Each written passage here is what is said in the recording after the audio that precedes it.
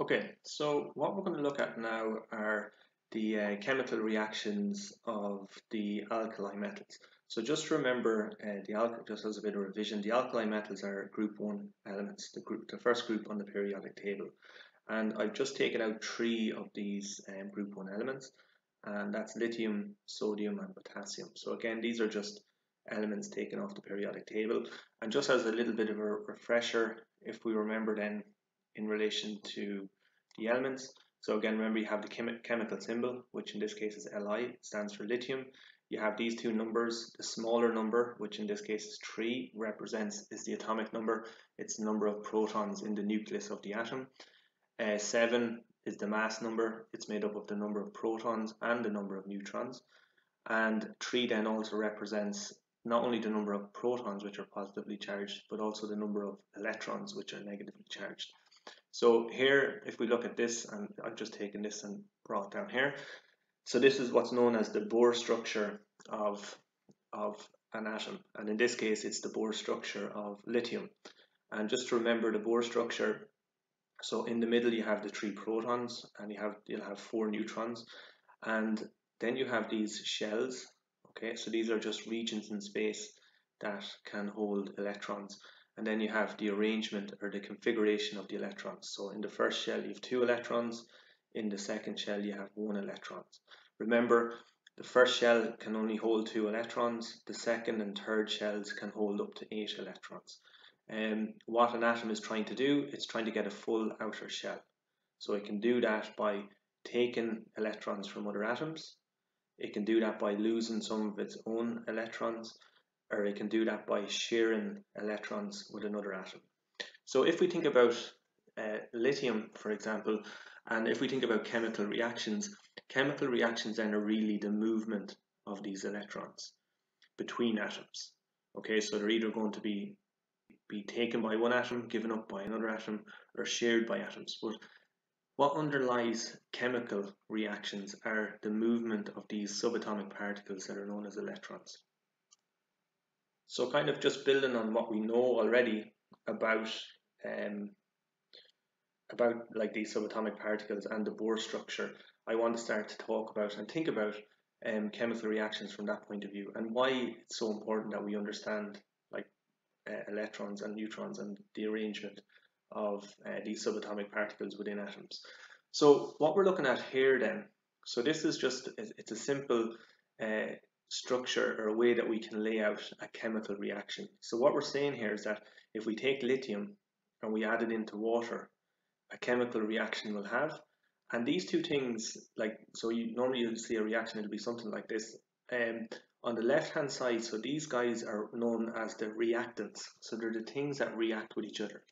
And then on the right hand side, it's what these reactants turn into, or when they change or react with each other, what they change into. So in this case, you have lithium hydroxide and hydrogen.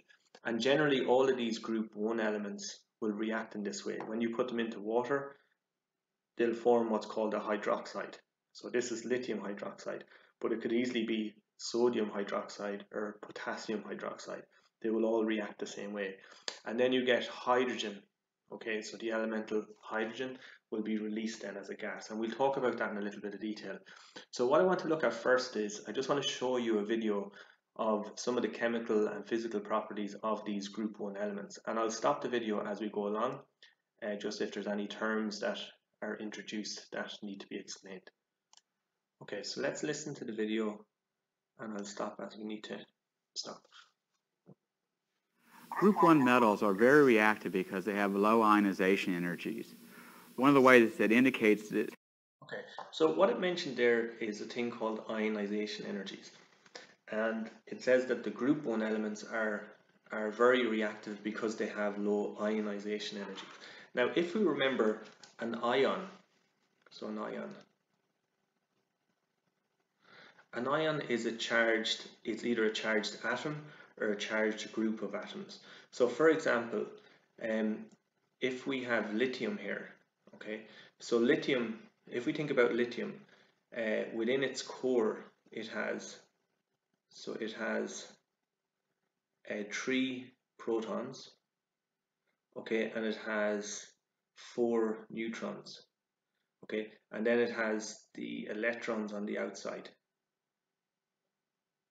like so, okay, so it has 1, 2, and then 3. Now, so what we're saying basically is that, so we have, let's say, so imagine these are the protons, so you have 1, 2, and 3. So these are protons, and I'll just write a P, and these are positively charged, okay, and then opposite them, then you also have 3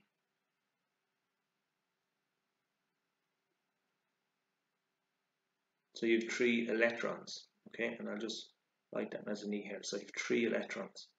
So if we think about, so you have, if we have plus 3 minus 3, it's going to be equal to 0. So there's no overall charge, let's say, on the atom. But the second, let's say if I was to lose one of these electrons. So imagine I was to take this electron here and I was just to get rid of it. So I just imagine we lose this electron here. So this one, we lose it. Now all of a sudden we have plus 3. So these are the 3 neutrons that are, or 3 protons or 3 positive charges in the nucleus of the atom. And now you have minus 2. So what's that going to be equal to? So plus 3 minus 2, that's going to be equal to plus 1. So it's going to be equal to plus 1. So what's going to happen is, if we take, so this is like the arrangement of the protons and the electrons in relation to lithium. So lithium is structured like this. It has 3 positive charges in its nucleus coming from the protons, and then it has 3 negative charges coming from the electrons. Now, remember, it just wants to get rid of this. It wants to lose this outer electron. So if it loses this, all of a sudden the charges are going to be unbalanced. So there's going to be 3 positive charges and 2 negative charges now. So you have 3 and then the 2 electrons. And then all of a sudden this atom of lithium is going to be positively charged. So it'll be positively charged. So imagine this is the atom of lithium. So it'll overall carry a positive charge. And this is what's known as an ion.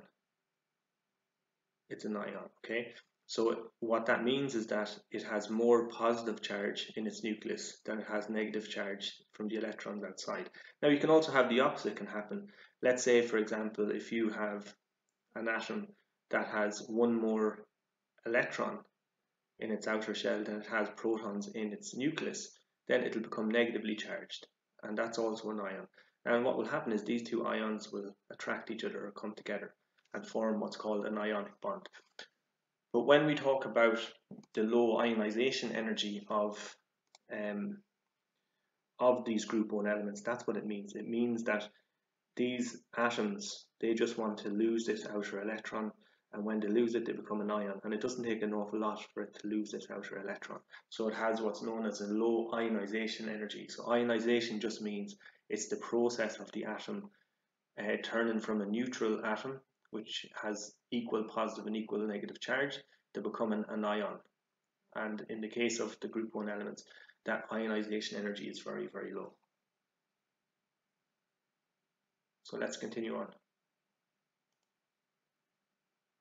High reactivity is the way that we store the metals. Group 1 metals are typically stored under kerosene or mineral oil to prevent or limit the reaction with the oxygen in the air. Let's look at some of the physical properties for Group 1 metals. So again, they are so reactive because this 1 electron on the outer shell, that they will react with everything. So for example, they'll react with lots of things. So for example, if you keep them in the air, remember air is made up of oxygen, nitrogen, water vapor, and it'll react with the water and the air, the oxygen in the air. It'll lose this electron to it, and that's what we'll kind of talk a little bit about that chemical reaction as well. How do these group 1 elements react with water? And we can see here, this is how, so when you take lithium, you put it into water, it reacts and it gives you lithium hydroxide and hydrogen gas. And that's what we will look at, that reaction in a little bit more detail. But that's what it means. So they have to actually be stored under oil, for example, to stop these atoms or these elements from reacting with their the oxygen or the water, for example, in their environment.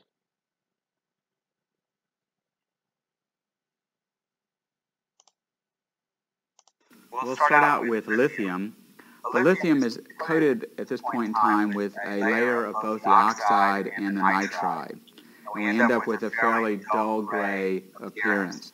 Group 1 metals tend to be relatively soft, and we can easily cut the metal with a knife. What we can do is we can see the shiny metallic surface underneath.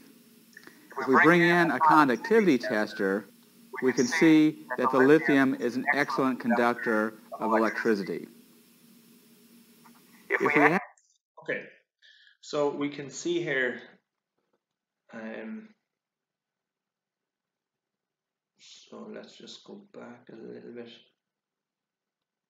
Okay, so we can see there's a couple of things there that we can see, okay? So number one, we can see that it's very easy to cut. So it's very what's known as malleable, as in it's easy to shape and to cut. So it's almost like butter, you can just cut straight through it with a knife. The other one as well is that, and that like malleability is very a useful property, a useful physical property in relation to elements. Like if you think about like why is it good to be able to, for things to be malleable, like you can shape them into tools, for example, or jewelry.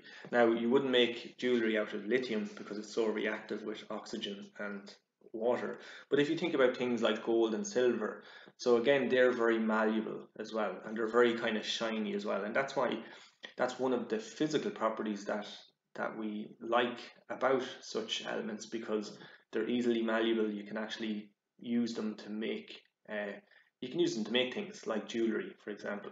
If you take copper, for example, like copper pipes, like in your house, the heating system, the veins, if you like, that carry all of the water around your house will be made up probably of copper.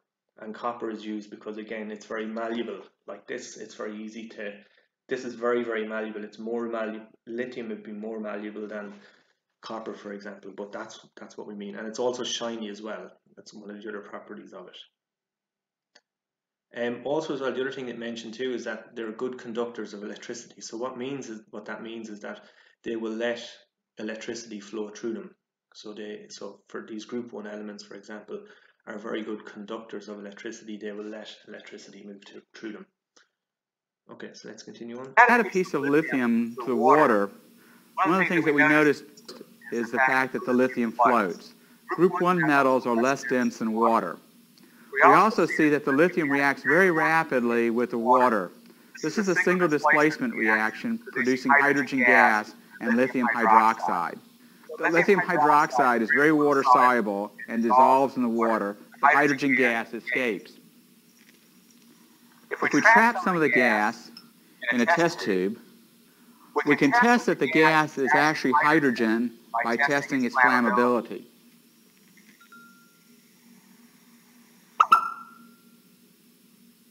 We can test that lithium hydroxide.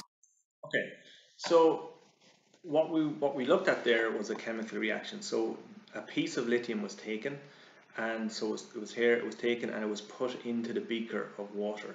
So again, you have these two. So you have the lithium and the water, and they would be known as the reactants. They're the two things we put together to cause the reaction. Then we had a chemical reaction. You've seen it floated on the water. So lithium is a very light element. If you think about where it is on the periodic table, it's quite light. So if you take, for example, like if you look at where lithium is and where oxygen is on the periodic table, you can see that lithium is much lighter than oxygen.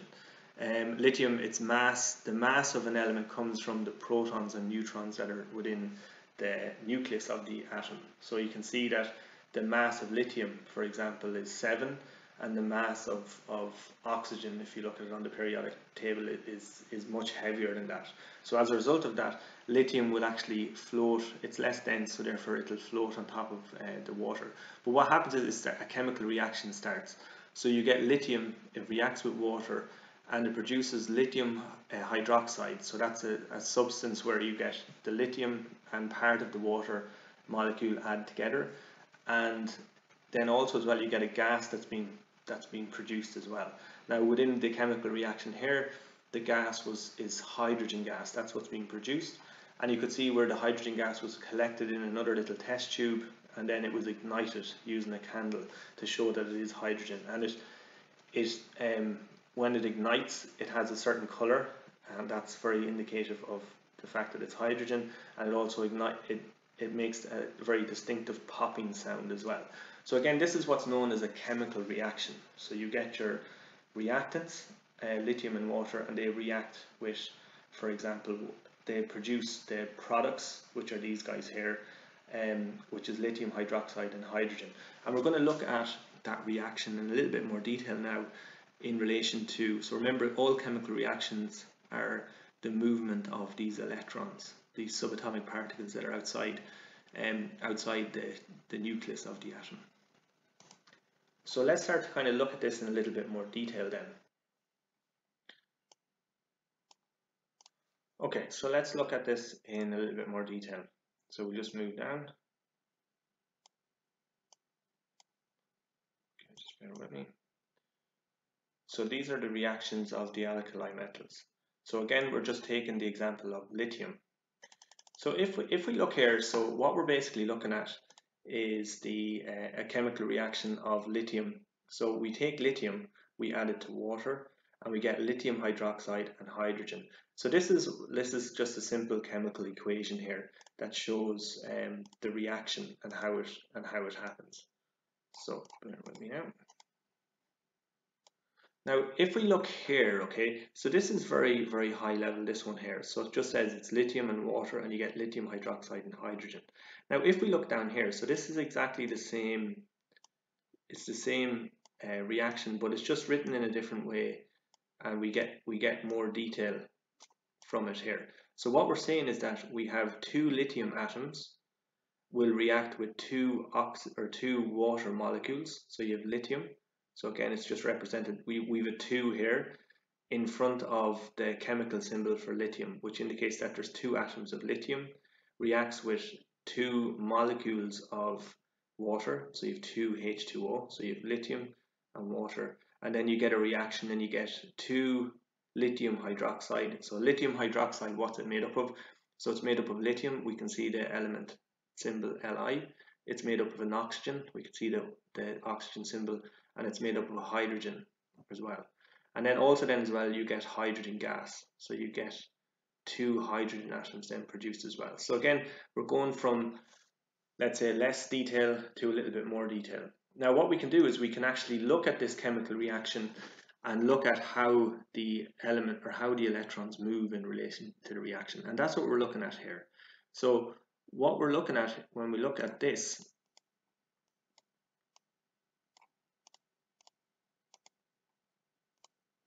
so what we have here, okay, so here we have, so this and this, these are the 2 lithium atoms, okay, so the 2 lithium atoms here, and we can see, I've just made this one slightly bit bigger, and I might make this one just a little bit bigger as well. So we have 2 lithium atoms here, then we have, and we can see these are within the Bohr structure arrangement, and then we have 2 water molecules, so 2 lithium atoms plus 2 water molecules. So you have the oxygen and it's attached to 2 hydrogens, the oxygen and it's attached to 2 hydrogens. So if we have a look, we'll just zoom in a little bit on this. So you can see here, so we have an oxygen and it is sharing electrons with 2 hydrogens. Now this bond here, if we remember, is called a covalent bond. So covalent bond. So this is where 2 atoms will share electrons with each other. So remember, oxygen, it has 6 electrons in its outer shell, it wants 8. And hydrogen has 1 electron in its outer shell and it wants 2.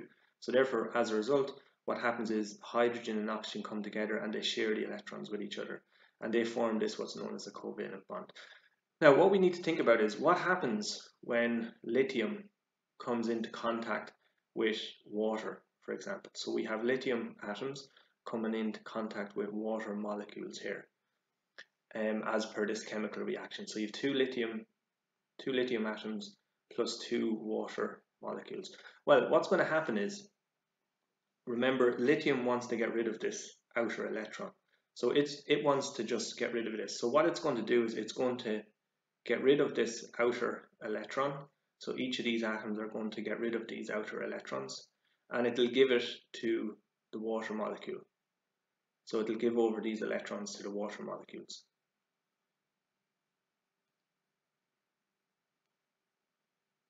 Okay, so then what's going to happen? So when that happens, you're going to have two lithium atoms that are going to have, they're going to become two lithium ions. So this is going to become positively charged, and this is going to become positively charged. So remember, the reason this is positively charged is because lithium has 3 positive charges in its nucleus, so from the 3 protons. And if it loses one of its 3 electrons, there's going to be an extra positive charge within the nucleus. Okay, so it's going to become positively charged because it has 3 positive charges in the nucleus. Now it only has 2 negative charges outside from the electrons outside in the shell. So it's going to become what's known as a positive ion. Now what's going to happen then is that the electron that the lithium ion gave off, okay, it's going to attach in here. So imagine this is the electron.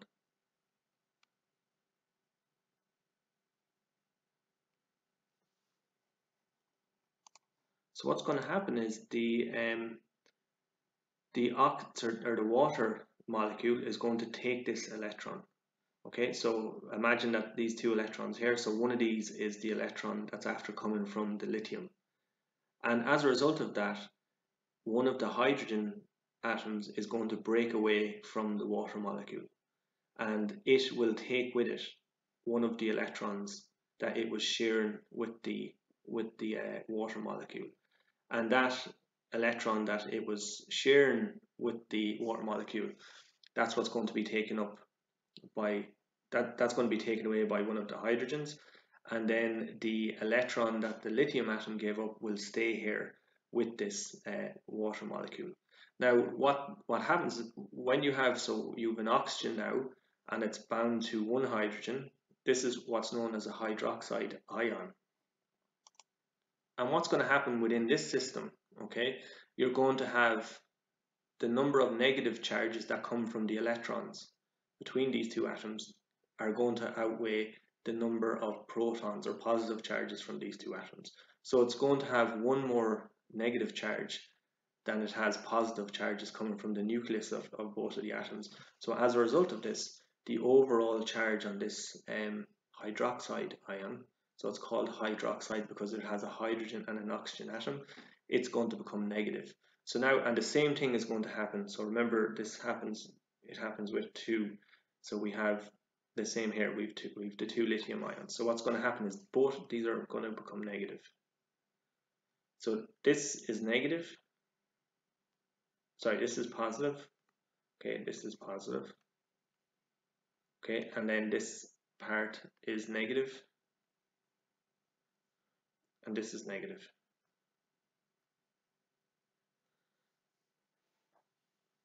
So as a result of that, what's going to happen is because this is negative and this is positive, these are going to come together. So both of these are going to come together, and you'll get what's known as an ionic bond. So they're basically going to bond together, and they will bond together and they'll form what's known as an ionic bond.